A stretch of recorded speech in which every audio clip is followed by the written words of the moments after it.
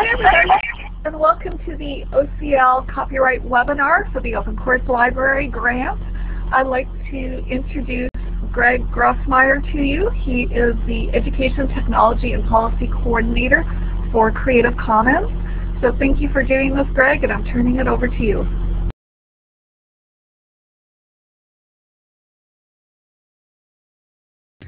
Thank you, Ro. So thank you everyone for having me. I think this came out of a quick conversation that Tom and I had when they were here at Creative Commons for a grant meeting on a different grant actually. And he thought that since I have a library background and I also work at Creative Commons, it'd be the perfect fit for a webinar with you guys, and I think it will be. So I was a librarian at the University of Michigan Library before I joined Creative Commons. Graduated from the University of Michigan School of Information before that. So I assume since you guys are calling yourselves librarians, you are actually ALA accredited librarians. So that's great. I'm glad to hear that there's such good resources available for this project. You're not just having everyone do it by themselves. There's actually real, honestly, librarians helping them. So that's a really great project. So I'm going to talk about copyright in Creative Commons and how you guys can think about it and know a little bit more so that you can answer all the questions that your faculty are having or students are having and be able to feel a little bit more confident in the answers you're getting, hopefully. So here's the outline. I'm going to do a quick overview of copyright and then move into Creative Commons, which is a system which is uses copyright, and then I'm going to do a couple plugs for a couple projects that I'm either working on or working with that directly relate to the work that you guys are doing, and they deal with metadata. So if you remember those classes in school, it's metadata for the web for these two projects. But anyways, we'll get to that in a second. So first of all, a disclaimer, I am not a lawyer and this is not legal advice. So even though I kind of play a lawyer during the day, I give people advice on copyright licensing. At the University of Michigan Library, I was a copyright specialist, which even though I didn't have a JD, meant that I was giving people non-legal guidance in their thought processes about dealing with copyright or publishing and things like that. But at the end of the day, I'm not a lawyer, and don't take what I say necessarily to the bank if you need to go to a lawsuit or something. But I'm not going to lead you astray at the same time. So here's copyright. What is copyright? So it comes from the U.S. Constitution. It's to promote the progress of science and useful arts by securing for limited time to authors and inventors the exclusive right to the respective works and discoveries. So that's the clause which gives Congress the right to make a thing known as copyright and a thing known as patents. The writings and discoveries are basically the two things that they can give protection to, copyright and patent stuff. But what really is copyright? So it's a bundle of rights. That's a good way to think about it. It's made up of a few different sticks, if you want to think about it, like a bundle of sticks. So one stick is the right to reproduce the work. The other stick is right to prepare derivatives, the right to distribute the work, the right to perform the work, the right to display the work, and the right to license any of those previous sticks to anyone else. And with those sticks, you can all those different things are what's protected by copyright. So if you're thinking about dealing with something that's protected by copyright, you can think of it within those categories, and you'll know more about how the law works with that. But how do you get copyright? Or more grammatically correct, how do you receive copyright protection for your work? Well, first it has to meet some basic requirements. It has to be original, it must have some level of creativity, and it must be in a fixed medium. So original, obvious, you can't just copy something else. That might be copyright infringement or at least plagiarism, which are two distinct different things. One might be the other, but they might not be the same. It must have some level of creativity, so it can't just be something like 2 + 2 = 4. There's no creativity in that.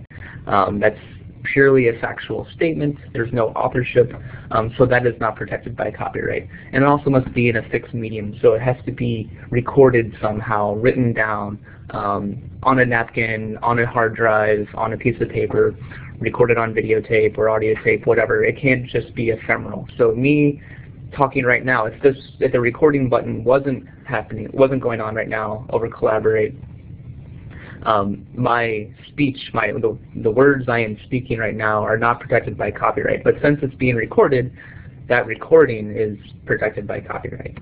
And in the old days, you used to have to put the little copyright symbol, provide a date, and also register it with the U.S. Copyright Office.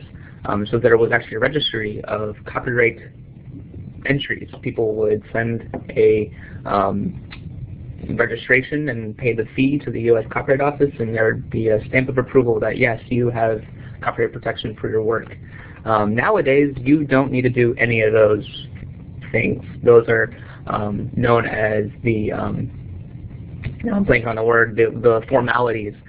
We got rid of those formalities when we joined the Berne Convention, which is an international copyright treaty among many different countries around the world that kind of made a baseline requirement for copyright in all countries that signed on to it. And one of the baseline requirements is you don't need to do any of those things. You don't need to register your copyright or put the little C with a circle around it on the work. So what that means is if you were at the bar last night and you did a little doodle on the napkin, that little doodle on the napkin is protected by copyright, even if you didn't want it to be. So copyright is automatic, right? And it's instant. The instant it is recorded, the instant it is put in that fixed medium, it is protected by copyright. There is no delay. So what does copyright protect? It protects writings, choreography, music, visual art, film, and even architectural works. It also does not, but it does not protect ideas, facts, data, as long as that data, if we're talking about scientific data, is made up mostly of facts, and also useful articles. Useful articles are protected by patents. That's a different set of intellectual property law. So how long does copyright protection last for? Right now, it is life of the author plus 70. For individual works, for works that are made for hire, things that are owned by a corporation, those are 95 years after the date of publication. But who knows, in the next few years we might see another extension to copyright as soon as Mickey Mouse gets close to falling into or rising into the public domain. After that, after the term of copyright is expired, things become into the public domain. The public domain being a very specifically defined thing here in the U.S. This is a concept that is actually not universal. There is not the term the public domain in all countries, but in the U.S. it is the status of a work as being not protected by copyright of any sort. There is no copyright protection for it. So what is in the public domain? So things before 1923 are pretty much, as long as they were published, in the public domain. Things between 1923 and 1963, well, that's this huge gray area. That depends on whether or not they complied with those formalities that I spoke of before, registering with the Copyright Office. And then in that time period between 23 and 63, the term of copyright had been changed a couple of times. So it depends on when it was published and how long that copyright lasts for, and if they renewed their copyright, because in that time there was a 28-year plus a 28-year renewal. So there's a bunch of it depends for that time period. Basically, if you come across something in that time period, you got to do a little bit of sleuthing. I've tried to do this a few times for a few works, and it's not the easiest thing, because you would think that the U.S. Copyright Office, which is at the Library of Congress, would have a database, an electronic database of all copyright registrations in their records, but they do not. Unfortunately, the only system that can search those, unless you go there and physically look at the books, or paid someone to go there and physically look at the books, is using, ironically enough, Google Book Search scans of copyright registry books. So you're basing your analysis off of OCR text, which isn't always the safest, but regardless, that's the situation you're in. And then the third category is works authored by the federal government. So things that are produced by the federal government, by federal government employees during their course of work are not protected by copyright. That is explicitly laid out in the U.S. Constitution and in the Copyright Act, and in the Constitution and the Copyright Act. And that ensures that everything that is produced by the federal government by your tax dollars are available to all equally.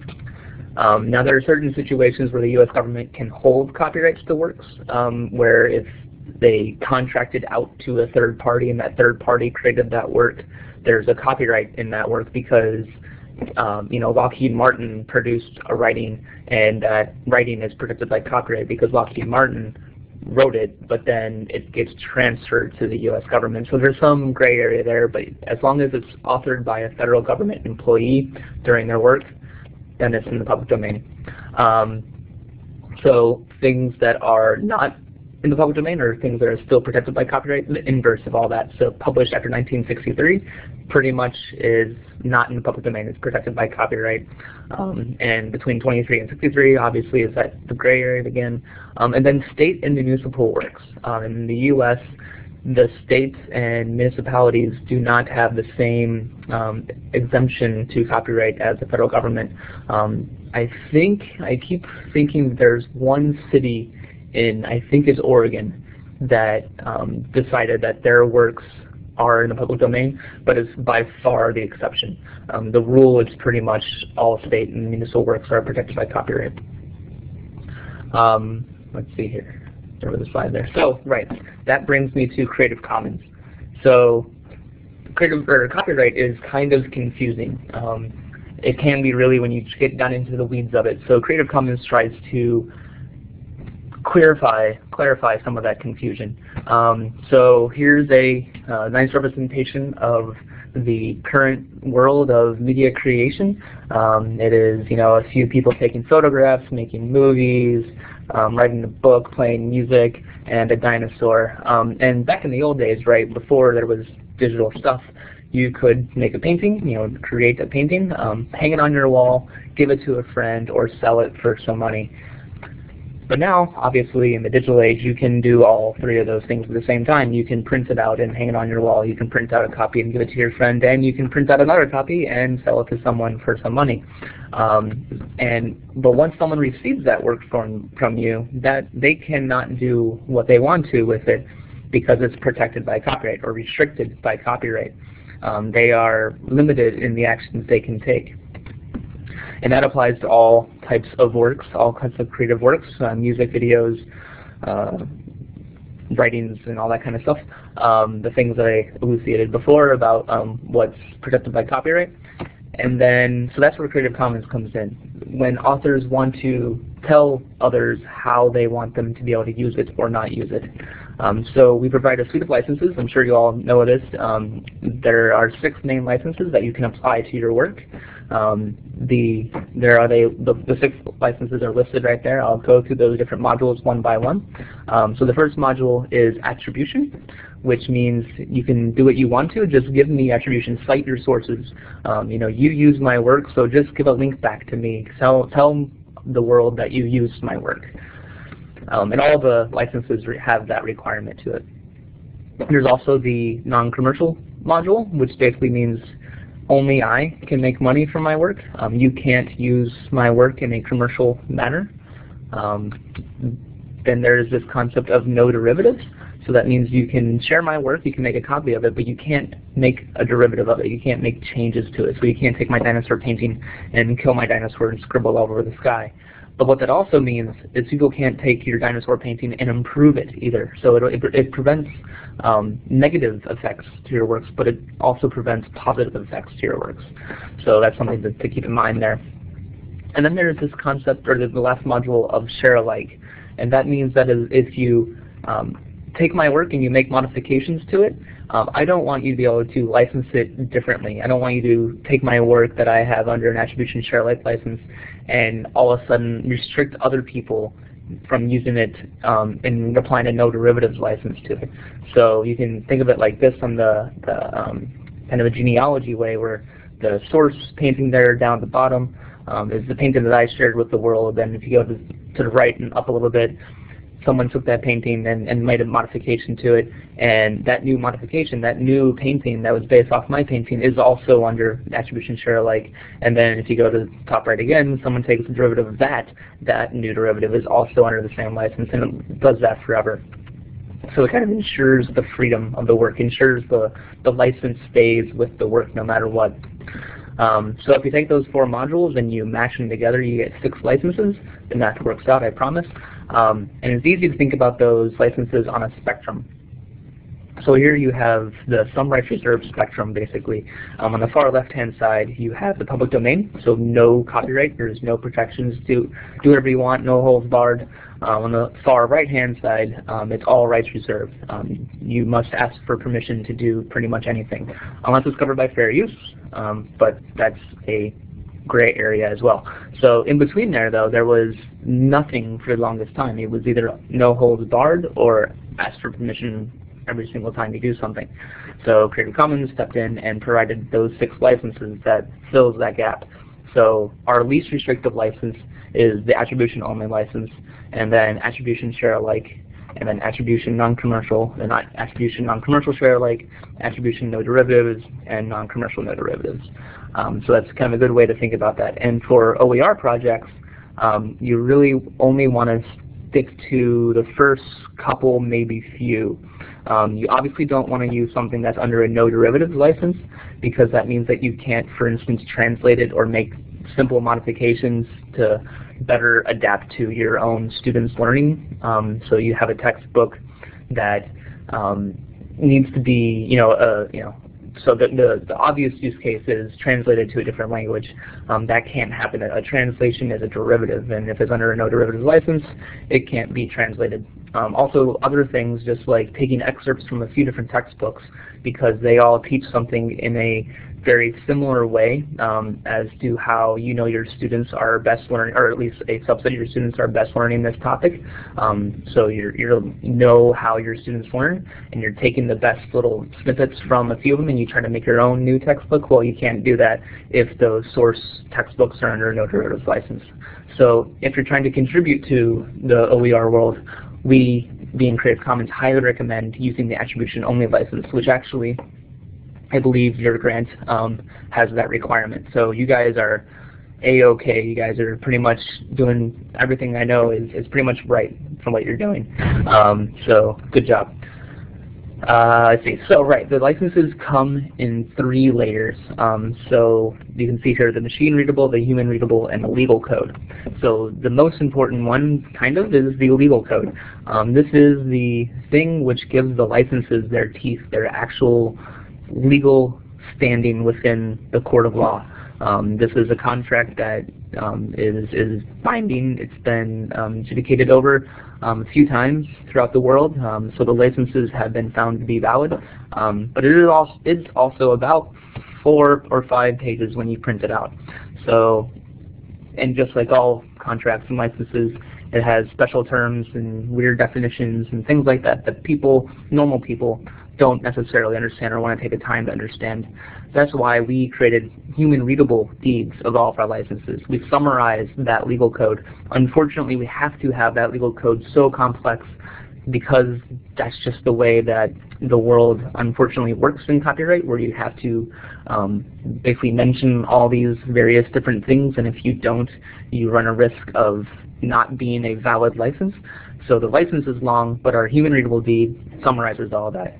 Basically, so for here, it's the attribution only license. It says you are free to share and you are free to remix as long as you give attribution. And then there's the general understanding is that there's a waiver.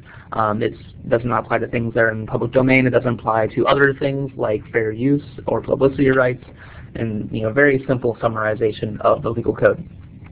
And then behind that even, there's metadata. So we provide a way to describe our licenses, thus that search engines or other crawlers and web systems out there can understand in a real sense what the license permits or does not permit.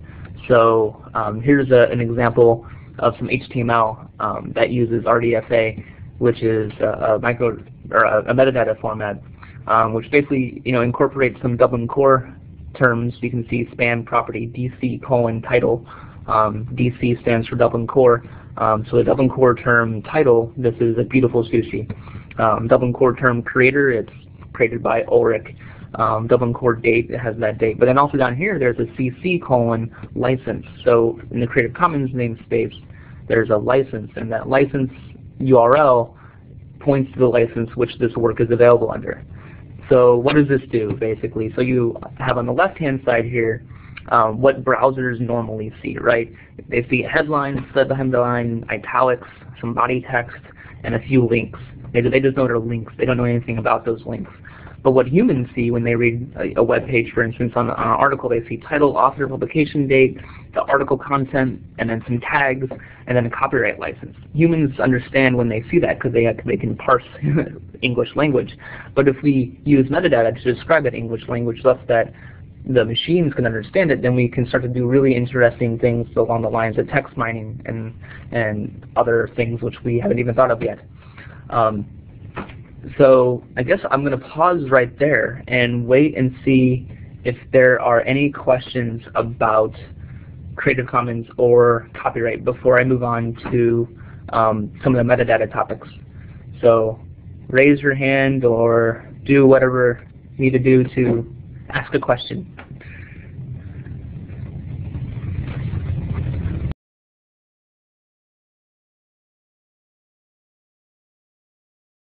Looks like Elena has a question. Go ahead. Yeah, there's a couple. Tria is also asking you to talk about fair use, but I had a question specifically about the coding, and this may be better directed to Tom. I notice he hasn't joined us yet. I'm just wondering about whether you recommend that any content that's created include those HTML tags.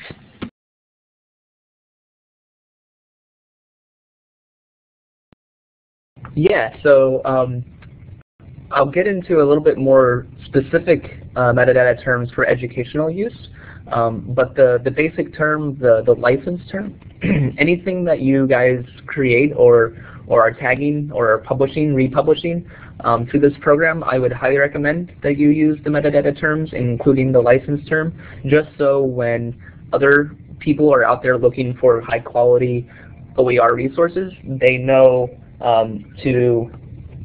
they know that your work is available under that license, and there's no question, and the search engines can find it for them. And I'll actually expand on that answer a little bit during the LRMI section. And Tria, yeah, fair use.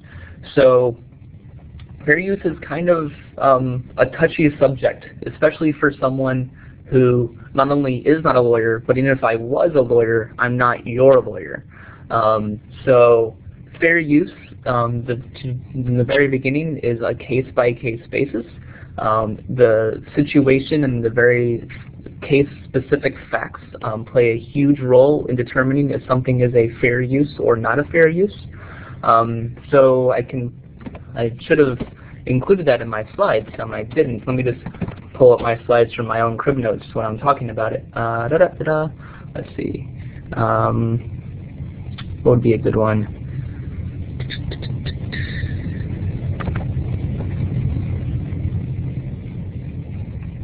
So I have some notes here that I use when I talk about fair use. Right, so it's the 107 section of the U.S. copyright law, and it's basically thought of as a balance to copyright law.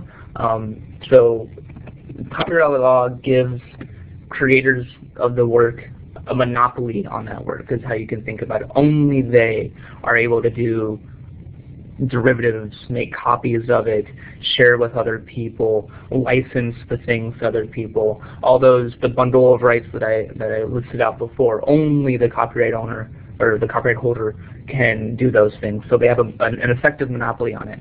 But fair use is the balance to that monopoly. So monopolies are almost inherently bad. We know that from history. The U.S. Constitution the drafters knew that there should be effective balances to every monopoly. This is why we have antitrust law. So the antitrust law for copyright is fair use. And some of the things to think about if you're trying to determine if your use might be a fair use or not, there's actually a 4-factor test.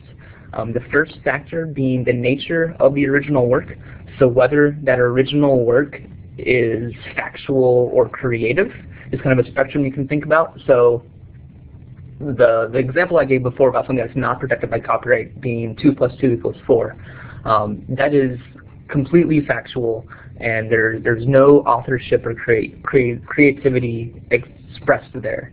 But if I was doing a description of how a molecule behaves under certain conditions, right? Some very factual thing that I just observed from nature. Yes, there's a little bit of authorship and creativity there that might warrant copyright protection for my short description of that, but it's mostly factual. So if the original work is more factual, then the other extreme would be like a novel, something completely made up, creative work. If it's more factual versus creative, then you're more likely to be your work or your use being a fair use. The second factor is the purpose of the use. So whether or not your use is, how to put this, how you use the work. So if you are going to be just simply copying it and making without paying for another version, then that's not as potentially fair as if you were making a new derivative of it that incorporates a huge amount of other cultural works, and you make a transformative use, right? Like you took, a good example would be, what was that new novel? I think it was based off the Scarlet Letter, which is like the Scarlet Letter and zombies or something like that, where they took a work and they completely transformed it to be a work about zombies as opposed to Civil War politics. And that's a lot more transformative than just making a simple copy. The third factor is amount of the original work. So if you use 100%, you make a full-on copy of it versus making, you know, a 5% copy of it, it's more likely to be a fair use if you use less of it than more of it. And then the last factor is the effect on the market of the original work. So if what you're doing reduces the ability of the original author to extract money from their work, then it's less likely to be a fair use and more likely to not be to be copyright infringement. Now, one thing to keep in mind though is this is a 4-factor test, and even if one of them, like even if you made a 100% copy of a work, that does not mean it's necessarily not a fair use. When a judge sees a copyright case in front of them and they need to do a fair use analysis, they look at each one of these factors practically independently, and it's not like they have like a +1, -1, -1, +1, and they add them together and they see if it's a fair use or not. There's a little bit more artistic interpretation there, but you don't want to say, you know, if you do one, then you're totally lost, or if you do the other, then you're completely okay, because it really just depends on every single specific case and the facts associated with that case, because everything is different basically. You can't even talk about textbooks in general, unfortunately, because the market for these different textbooks are completely different, and different textbooks are more factual versus creative, et cetera, et cetera. So does that at all help Trio with the fair use? I can talk a little bit more about some notable fair use cases and what it means for academics, if you would like that.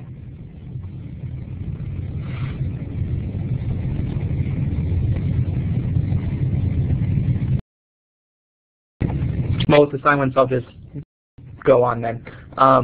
So I hope that answered your question. And again, if you have any more specifics about fair use, especially in this project, the Open Course Library project, I would recommend.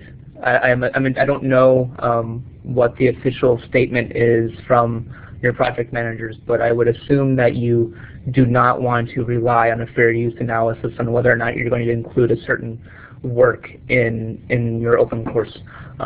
So I would also recommend staying away from depending on fair use, especially since within the OER, if you're sharing this work with others, their fair use analysis is not the same fair use analysis that you make. They are completely different than you. They have a different set of purposes and uses that they're going to make of that work.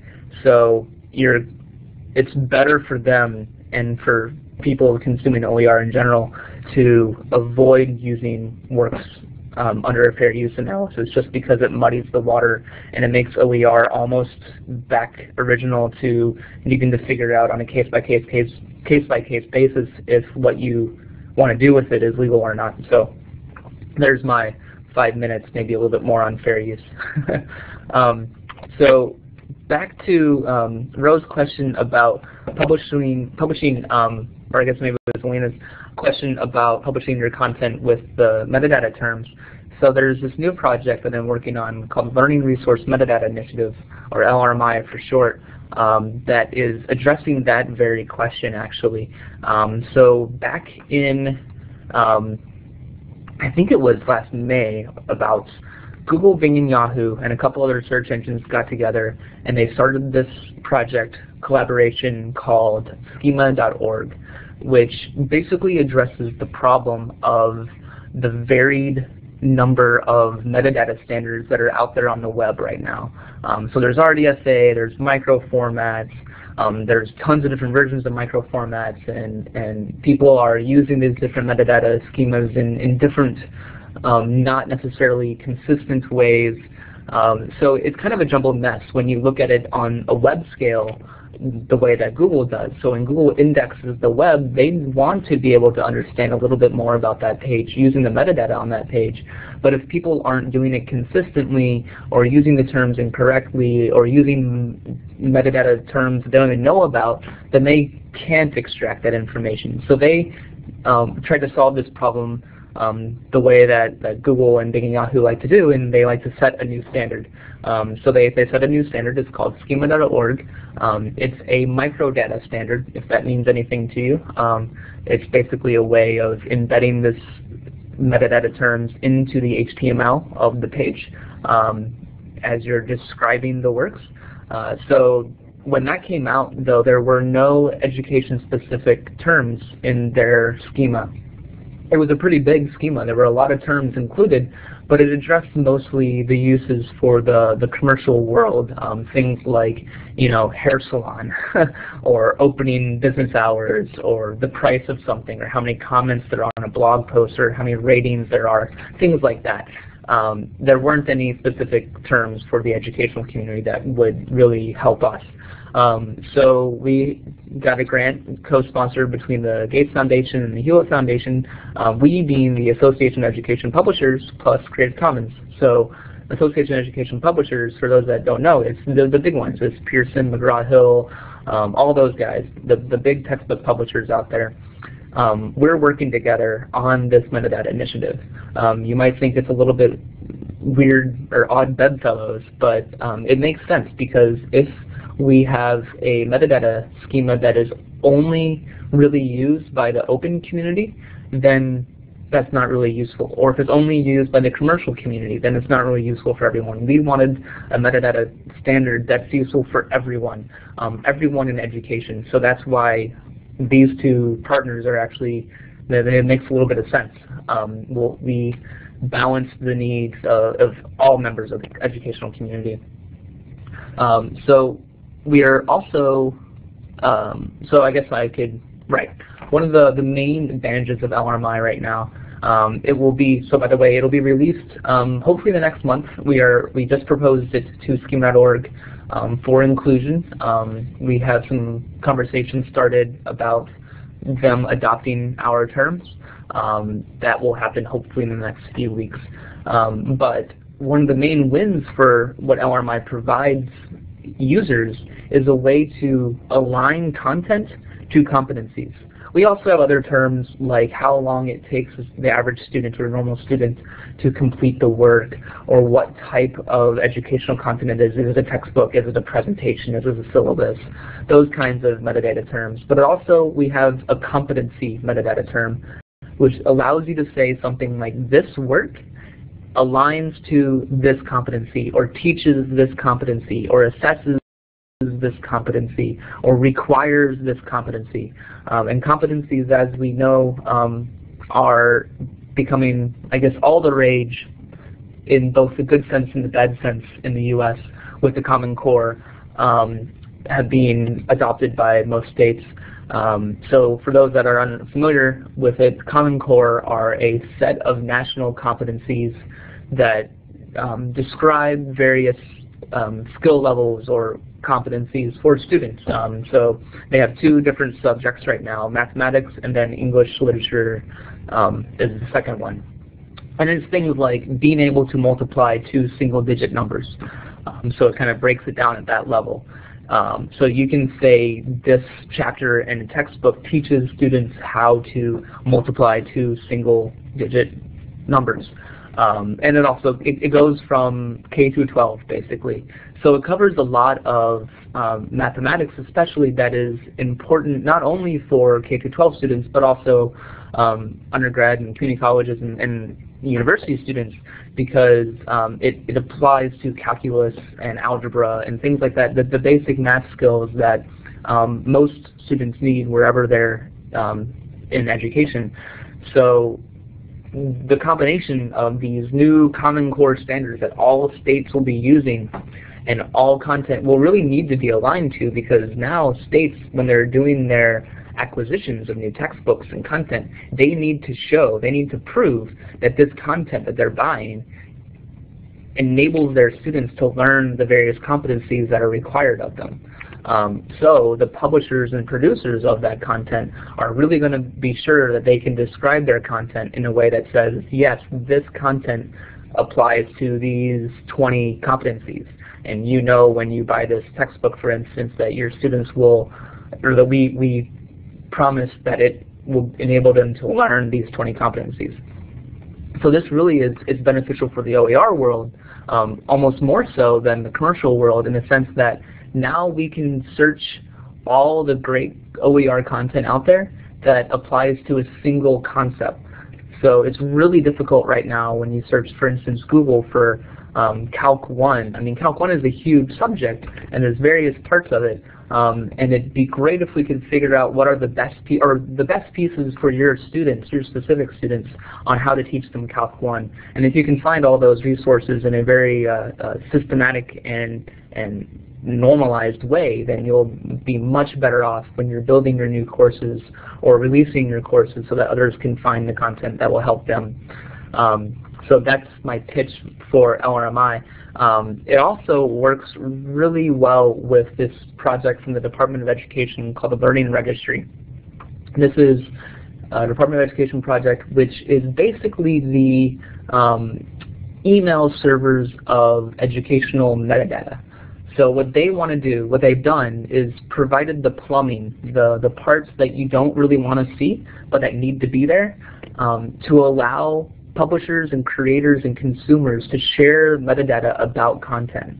So it's not actually sharing the actual content, it's sharing the metadata of the content. So one of the best use cases, the way to think about this, is if your LMS, I think you guys use Angel.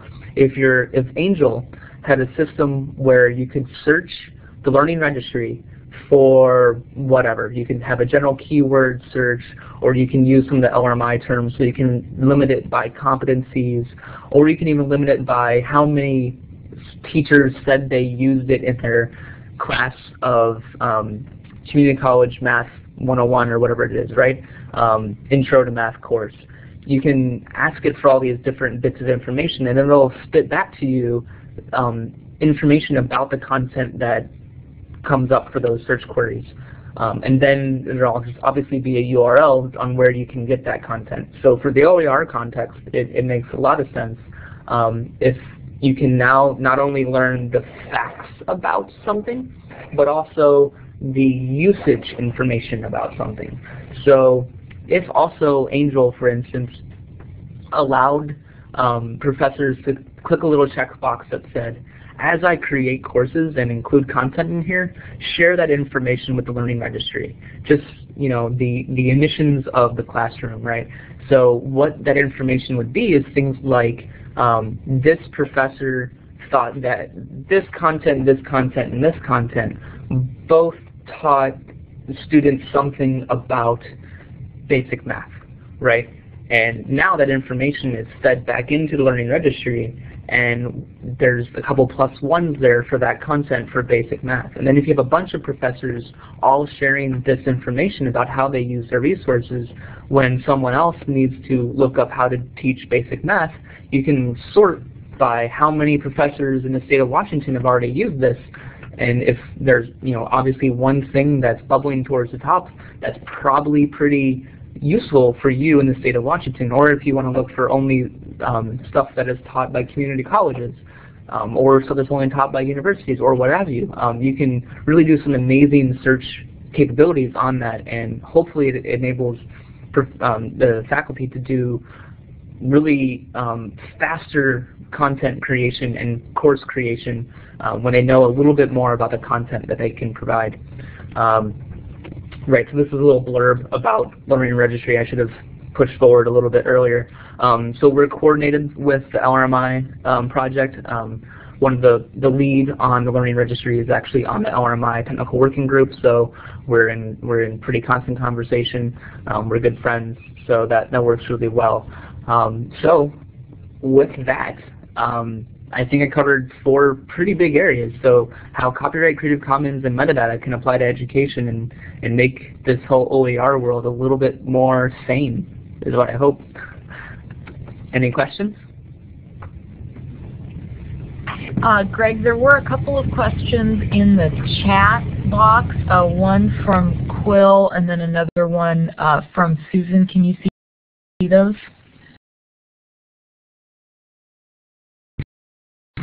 Yeah, I'm sorry. My chat wasn't scrolling down. I was curious why no one was chatting while I was talking. So, right, I got the fair use, and then let me scroll up here and look at those real quick. Want to clarify in the beginning of your talk when you define useful articles as something that was outside of copyright, and you're talking about what I would commonly call an invention rather than a creative work. Is that a good way to define it? Yeah, that's kind of how the law talks about the distinction there. So a useful article is something that has been invented by someone or possibly even just discovered by someone that is protected by patents. So you have everything from how to make a great new chair, something that's been invented, to even, unfortunately, in my opinion, my personal opinion, genes can be patented even though they're just discoveries. So there's that distinction there. Basically, I don't know enough about patent law to really get into the specifics about with what is patentable and what is not necessarily. Just know that it is a huge and murky area, and those lawyers even get paid more than copyright lawyers. So that's something to add there. So Susan, Greg, adding a CC BY license does not mean the material cannot have a copyright, correct? The copyright indicates the attribution, does not restrict the use as long as the copyright holder then licensed under CC BY. Right, exactly. That's a very good point. Creative Commons licenses don't actually work unless the work is protected by copyright in the first place. So you can't apply a Creative Commons license to Shakespeare's work. That stuff is in the public domain. It's not protected by copyright. The license doesn't even apply. It's pretty much null and void. So you can't restrict something that's in the public domain like that. So many times, actually, to answer your question a little bit more, you'll see on web pages or other documents, it'll say, see with a circle 2012 Greg Grossmeyer released under the terms of the Creative Commons Attribution License. Pretty much just like what you typed out there. So that's exactly accurate, and that's totally okay. If that's how you guys are marking up your material, that's that's 100% great. That's actually a little bit better than just saying this material is available under the Creative Commons Attribution Share Alike license, because you're giving a date that it was published and who it was published by, the name of the author, which is important information, maybe not this year, but in 80 years, when it's potential that that work is in the public domain, you'll know that this work was published in 2012, thus in 20, or I guess it's 70 years after I died, so whatever year that's going to be, that could be in the public domain. So that's really good information to put there. More information, always better. Any other questions?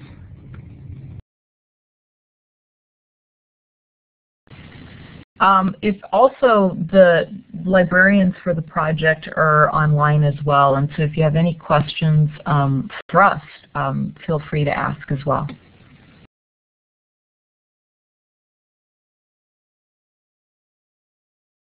Yeah, so I guess I know just enough about the OCL project to promote it, and also, just to get me in trouble, basically. So, you guys, the stipulation is that each course can only require the students to purchase $30, I think it is, in textbooks or in course materials. Thus, a way to make that happen, to make students be able to only spend $30 on course materials. You're looking for OER materials that are applicable to that course. So that's awesome. And then you're making the courses, the content, kind of the completed courses that you've created under that stipulation publicly available under the attribution-only license. So I guess my question is, when you're going out there looking for material, what kind of limitations are you putting on yourself for what can be included with that? Are you only limiting yourself to stuff that's under a Creative Commons license, or are you also allowing people to include things that are free but not under a Creative Commons license?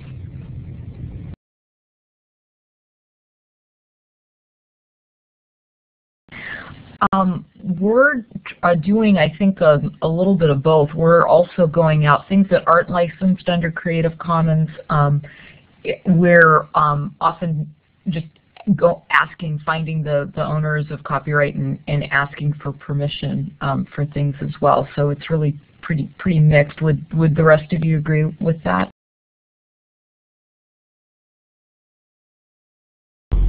Yeah, I've gotten permission from copyright owners to distribute their work for the purposes of this class, and they still maintain full copyright on the work, but allowing us to distribute and allowing students access to the material.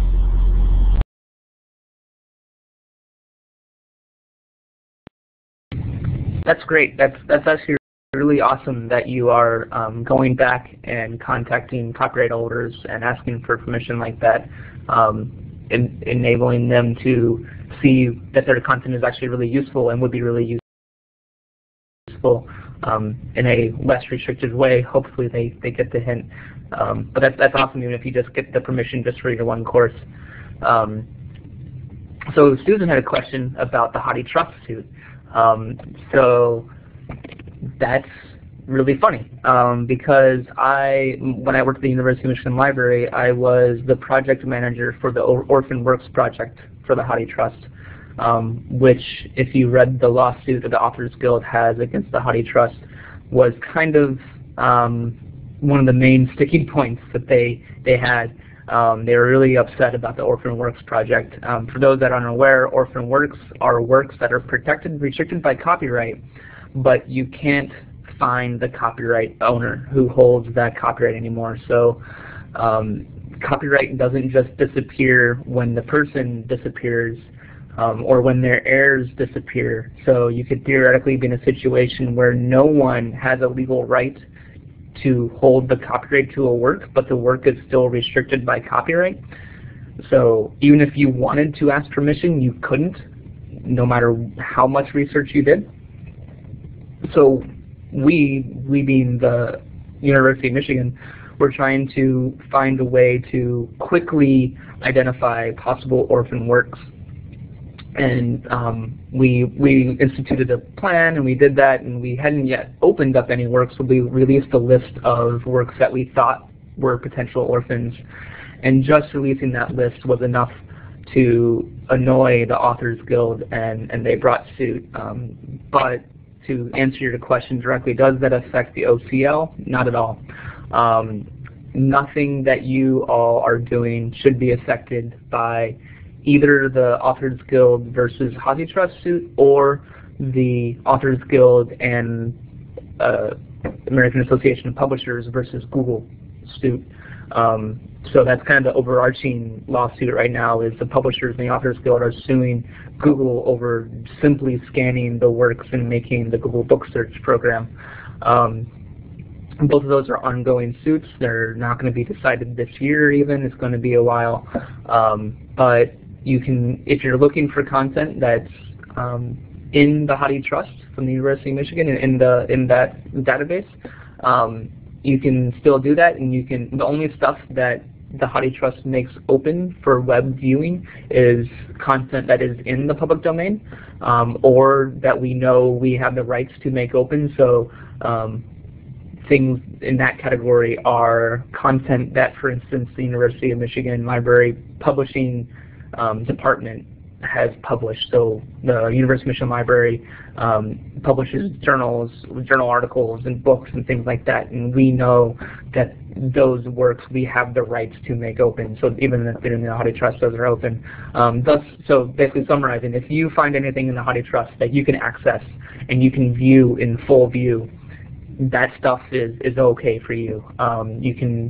I would recommend downloading a copy of, for instance, a public domain book or textbook or whatever it is, if you find something that's useful, just so that you have a copy of it. And not saying that the HathiTrust is ever going to go away. It's actually most likely, even if the lawsuits go badly, it probably won't go as badly as to completely destroy the HathiTrust. So it'll always be there as a resource, but better safe than sorry to have a copy of the stuff that you want to use year after year. Yeah, I hope that answers your question.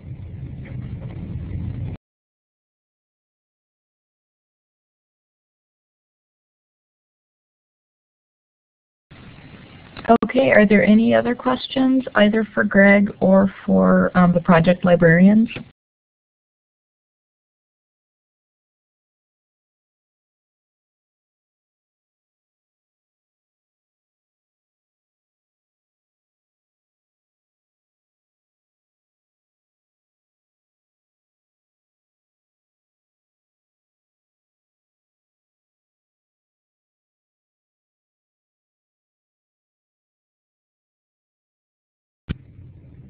You're very welcome, Amy. Have a good class.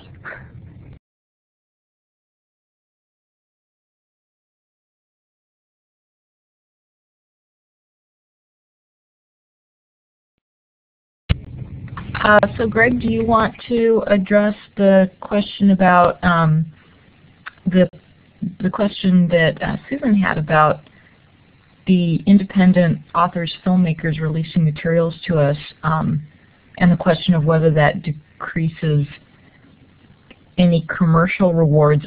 Susan, I just want to share one of my experiences in requesting permission for some online films that we were using for the drama class.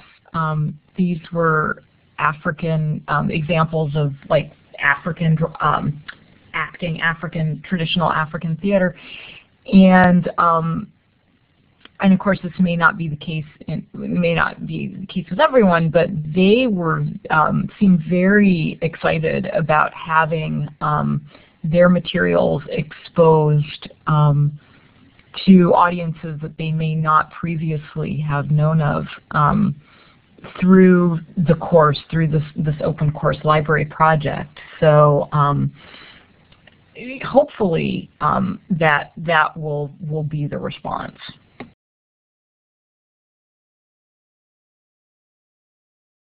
Yeah, the only thing I could add to that is it's really a case-by-case basis for all these producers of content. We have the kind of a similar example to yours, Marina, is,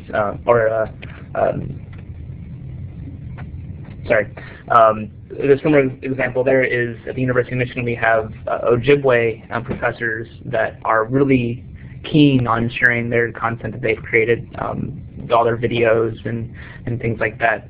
So they see it as a plus for them. But then of course you have, so for instance, like a filmmaking class or a film studies class. They're going to be probably talking about works that are protected by copyright from big name publishers or something of the sort, and that's just not a way that you're probably just not going to be able to get that content available for free for those students, especially not under an open license, and that's just a harsh reality.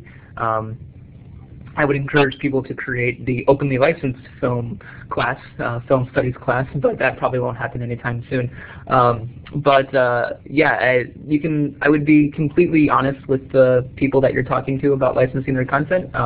If you're asking them for permission to license their work under a Creative Commons license, they need to be fully aware of that and agree to it. If you're just asking for permission to share their content to the students, what are the terms of the permission that you're asking for? As long as they're made aware of it and agree in good faith, and there was a meeting of the minds, as they like to say, then you're okay. I wouldn't obviously try to mislead anyone just to make their stuff more open.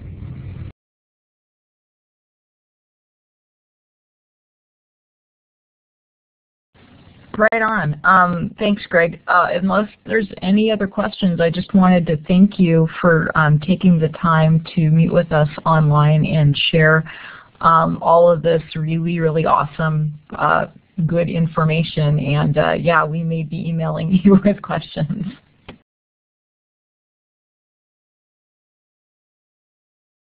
Awesome. You're very welcome. And yeah, my email is always open, and maybe I may have a few day delay sometimes, but feel free to email me.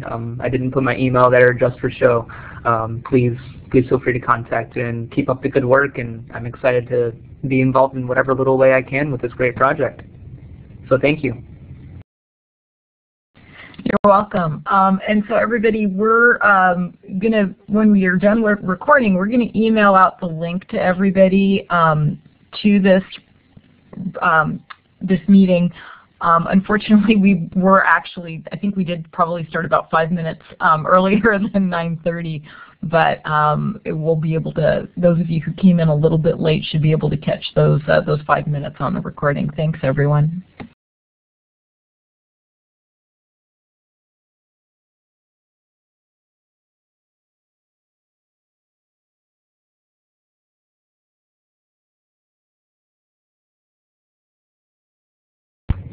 I'm just going to say thank you again and goodbye. I'm going to sign off now. So it looks like you guys are going to have a quick little librarians discussion.